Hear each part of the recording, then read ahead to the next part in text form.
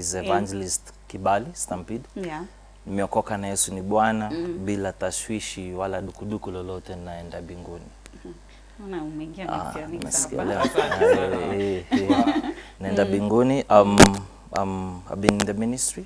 Right. September 10 after 15 years in ministry. Wow. Where I started nikiwa dancer. Nix alikuwa DJ wetu. Did my crusades at Archives na on speaker na kwa mabasi for a long time. Then tukaingia high school, tukaingia universities, tukaingia churches, and here we are. All right. Yes, that is so an amazing long history. And along the way you didn't give up. I didn't give up. Then God can bless my wife. Whoever finds a wife finds a good thing and obtains favor.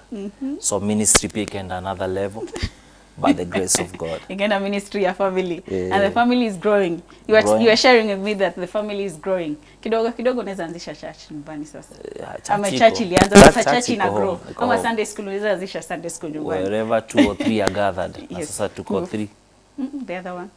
Yeah, my firstborn king, the second anaitwa Adalia Zuriel, and the mom Purity Kibali. All right. Yeah. Amazing. Yeah. I was just catching up with King Yada. I was like, hi, how are you? He was so energetic and excited. I'm fine. What's your name? King Yada. I see he's getting that from you because I watched a video of you on Instagram. Mimi ule mtu uchunguza kabisa. Nafuatanga Instagram. So I headed over to your Instagram account and I saw him worshiping with you. Yeah, you're raising a worshipper. He's anafuata nyayo pole pole. He can worship na pia anaomba na tongues. Tunamteach to pray in the spirit na to speak in the spirit. So tunakuja vizuri. All right. You can just hold it close right there that people can hear what you're saying. Yes, and you know, you mentioned that you are a dad. Yes. Okay. Some days of kidogo. Yes, now you are a dad. Yes. Father of 2. Yeah. And imagine today being Father's Day. There are lessons that you picked from your dad. Yes. That now maybe you're passing on to your family. Yeah. Yes. Maybe you can just share those lessons 1 and 2. Yeah. I'm a bishop's son. I'm a PK. Oh. And si tumegrow church, tumegrow kwa njia za church. And one of the things nililearn from my dad ilikuwa lazima kuwe priest. Hiyo priesthood lazima uipass na uweze kuwa wewe ndio in charge of your family. And one of the things nilipenda about ni hiyo bring the Jesus factor in your family, the Jesus factor in everything that you do, the Jesus factor also in training and teaching your children to grow in the ways of God. That is the thing, one of the things nililearn from yeye. And number 2, winning souls. Heartbeat ya budangu ni kuwin souls. And heartbeat yangu sahi ni kuwin souls. Hiyo ndio vitu nimelearn from yeye mostly. Yes. And I believe you're also passing it on to your children. Yeah. Ani maaposto wakubwa sana kamili. Kama mwanza ku speak in tongues at such a young age, then it's really amazing. All right. Maybe there's another question. What is the most scariest thing as a dad? You as a dad. That scares you? What scares me as a dad? Yeah. Not to do what I'm supposed to be doing as the priest or as the father to my family and as a husband to my wife. You know, every day ukiamka, one of the things nimelearn having a family is to be patient. Hiyo amenifunza lazima kuwe patient. And things nimelearn na ninaogopa sana ni kukosa. 2 things ahead, kwenda hell na poverty. Sipendi. Kosa kwenda mbinguni na kukosa do. Hiyo hapana. Poverty, jua watu hii wamerelax. Every day akiamka na expect kila kitu ina run, kila kitu ina happen, pampers zinapatikana, food inapatikana, wife amepata Kenya na need kupata, and things zina run venye zinafaa ku run. Hakuna kitu mbaka kuamka na hakuna do. But ushaiamka ukakosa do. Yeah. Then kukaendaje? Where's speaking tongues hapo? Unajaribu inakata. So lazima nianze kufikiria what next, what to do. But God amekuwa graceful to us. hajatuachanisha, hajatuachilia. Cause kama king, mtoi wangu firstborn ni miracle. Mtoto wangu secondborn ni miracle. Because ka king after mezaliwa ali develop a complication kidogo, akakuwa Kenyatta for some time, the bills zikakam, and then time yenye mezaliwa to the next day COVID inatokea. So ilikuwa hard time, but God alisimama na sisi. Adalia comes here again, tena kuna complication, wife aka develop complication, Kenyatta tena, and God pia alisimama na sisi, and so far tunasema ni Ebeneza, imekuwa great to us. So naogopa shida na kwenda jehanamu. But I'm sure your head pia unafanya kazi kwa bidii. Because hizo diapers hazichezi na rent itambui title. All right. There's another quote that I found here online. My father didn't tell me how to live. He lived and let me watch him do it. Yeah. Yes. And so many times we are usually as parents, why am I talking like I'm an aspiring parent? We aspire, you know. We as parents usually tell our children, fanya hii, but you do the opposite. Yeah. Yes, we forget that they're always watching.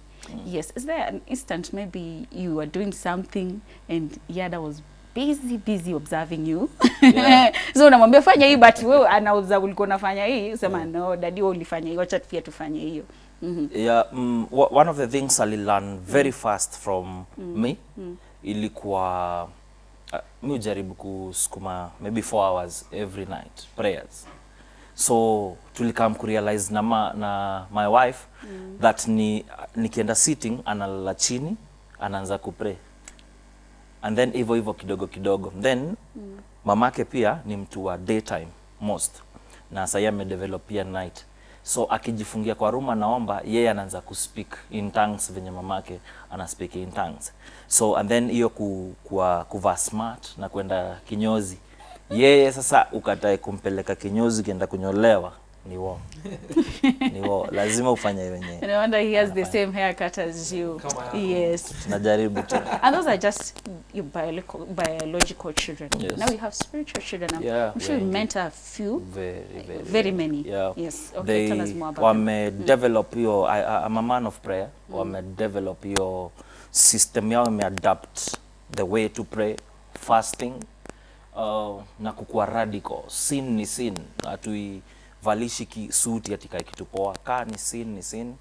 I have few of my sons wenye ni waradiko sana. Sisi Nix anaweza kuambia kama ni dhambi ni dhambi, kama ni straight ni kukaa straight. So kuna hizo vitu ndogo nimeona wana catch from me. Yeah. And how is it raising a generation, especially our generation? It can be tricks, I know. It can be tricks because this generation, I've dealt with them. They don't believe in God. Very true. How do you convince them that God is real, God loves you, and you even draw them to salvation? You know, we are created in the image of God. The Bible says when he wanted something, he spoke to it. When he wanted fish, he spoke to the waters.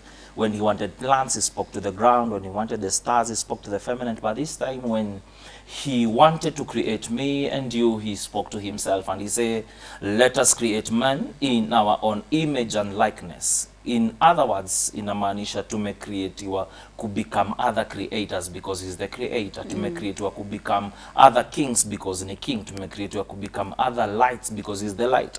So one of the things nimerealize, ukitoa fish kwa maji, ni fish inakufa ama ni maji? Ni fish. Ukitoa mmea kwa mchanga, ni mmea inakufa ama ni mchanga? Ni mmea. So ukikuwa disconnected from God, ni God anakufa ama ni wewe? Si ni mimi. So sisi tuna need more. Ni unatumianga energy more, unatumianga energy mingi sana kutofollow vitu za Mungu than kufollow vitu za Mungu. Oh, all right. I So, didn't see that coming. choose Maybe life. repeat that. Repeat that. Energy yenye unatumia kudu vitu za world na sin ni more sana kuliko energy unatumia kupenda Mungu. Because ukipenda Mungu na ukiwalk na yeye, uendangi wewe na hii unyama kwa gikano. Kuna the third person na ndani yako, the Holy Ghost. Na Holy Ghost ako hapo as a helper na kukuguide na kukudirect on your ways. Because ukikuwa unapenda Mungu, scripture inasema my life is hid in Christ in God. Kumaanisha if my life is hid in Christ in God, then everything I'm doing according to his perfect will. The way I think, the way I associate myself with people, the way I talk, the way I walk with people, the way I do my things, na do kila kitu yenye na do ndio ni glorify God. So me generation yangu najua ni watu wanajua truth, wanasikianga truth, wanasoma the scriptures, wanaingia social media, kuna scriptures, ukifungua TV kuna show yenyu inaendelea, ukifungua TV nyingine kuna show nyingine inaendelea, ukiingia Instagram kuna msee anaongea about scripture. Tunajua the truth but tuna choose kwenda the wrong way. Sisi one of the things yenye na kill generation yangu more than cancer, more than COVID, more than Ebola ni ignorance. Because we know the truth. The Bible say fear God. Sai tuko kwa place yenye we don't fear God. Tuko place yenye we don't fear our parents. Let me tell you the truth. No preacher, no sheikh, no Muhammad will ever pray for you your days to be added. The Bible say honor your father and mother and your days will be added. Only them can activate long life in your life. And that is the only commandment that comes with a promise. Ooh. The promise of a long life. Very true. Yes. So we'll go back to God. Yes. I'll go back to God. That's why hata marriage zetu pia haziwork, because the Jesus factor haiko kabisa. Unaolewa day kunaachwa after Valentine's, kata tabia mbaya, unajua. Ni kwa sababu hatuja allow God to become the center. Yes, Speaking of obeying and honoring, at this time and age, how can one now honor their parents, honor your father, obey your father in the Lord? Kwa sababu Bible inasema in the Lord. In the Lord. Yes. The manual is there, that is the scripture. You see, honor is to esteem. Honor is to esteem. A man who does not honor is like a castrated bull. Nikisema na Kiswahili itakaa vibaya sana. A man who does not honor is like a castrated bull. You will never give authority when there is no authority upon your life. You will never give orders when there are no orders in your life. You need to honor and to respect those who are in our lives, our father, our spiritual fathers, our mentors, and people who are ahead of us. Because they are mantles that are not given to strangers. They are mantles that are given to sons. Because parent anaonanga kitu yenye uoni, huyu mzee anaonanga kitu yenye uoni, but the moment umeanza kukatch up na kujua what you're supposed to do according to the scripture, then the mantles zinaachiliwa kwa sisi. Yes. We dishonor those that are ahead of us, that we even miss the mantle. Yeah, and that's the saddest thing. It is foolishness kuban bakery because uko na piece of bread. Ni foolishness kukanyangia shoulders za dad ndio ushine kwa church, ndio uweze kujulikana na giftings, then unapiga huyo buda mangoto ende chini. For you to shine, Nix kukua hapa, huyu jamaa hujui story yake. Tulikuwa tunalala naye kwa altar UPC church fulani Uthiru. Na budake alikuwa anatupatia opportunity to shine, tufanye concerts, tunakanyanga shoulders zake to shine. But ingekuwa foolishness for us kunok kichwa yake tukimweka down. So ini generation yenye tunanidi kuona na kurespect. The last thing ni kushtue. Yes. Statistics inatuonesha wale wase wanazikwa Lang'ata, 64% ya watu wanazikwa every year ni age 18 to 28. But that's a young age. We are being buried by our parents instead of us wazika cause wamerest wajadai. Katoi hata kajalipa help kamesha kufa na accident kakiwa kamelewa. Mzazi hajalipa hata loan, but do you know why we are dying? Because we no longer honor them. We no longer respect them. That's why I big up to all the fathers out there who are working hard, making sure that their families things in a run, making sure that wana raise watoi kwa njia za Mungu, making sure that vitu zinafanyika venye zinafaa kufanyika according to the scripture. Yeah. What I'm getting from you, that honoring is key. Key. For long life. Very. Hata si rocket science, as simple as that. And you're talking about honoring your parents, and even the teenagers honoring your parents. Those you're now speaking to your spiritual children. Yeah. Now speak to your son. He's 2 years, right? Yes, He's 2 years. Yeah. Picture him as a teenager. Speak to him now. What I could tell my generation now and my son is the secret to long life is honor, you know. Learn all you can say from your parents. Kuna mtu anawish angekuwa na mzazi, nimeona wase wamepost. Yes. Wanasema I wish ningekuwa na huyu mzazi, nimpost, nimappreciate, nimbuy a gift, nimwambie thank you, happy Father's Day. But hawana. But where God amekupa opportunity, uko na huyo mzazi, honor them. Honor them. ati unaweza sacrifice 1500 2000 3000 ubuy a damn handbag na haujaibaia babako hata credit ya so. Shame on you. Shame. We need to honor, we need to love on them, we need to learn things that our fathers were doing, the right things, na tutaendelea kugrow pole pole. Amazing. That is a powerful message. Hope when he gets 15, aki click 13, tutatafuta hii clip tumuonyeshe. Itakuwa message to King Yada, special message. So you be sharing word for today during Inspiration Vibe tukimalizia. Quick one before you send your shout outs and everything else. Okay. It's just a mind teaser. What do you call sister to your wife's son? What do I call sister to my your wife's son? To my Wife's son. wife's son? Yeah. Sister. Sina sister, lakini hajaoa hata. Your wife's son. Your daughter. That is your daughter.